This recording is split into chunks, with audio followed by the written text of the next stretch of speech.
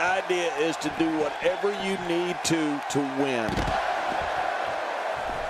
The ring may not be big enough for what's about to unfold here. Are you kidding me? This entire arena may not be big enough.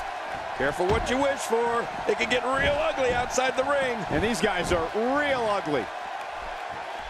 Here we go, back inside the ring.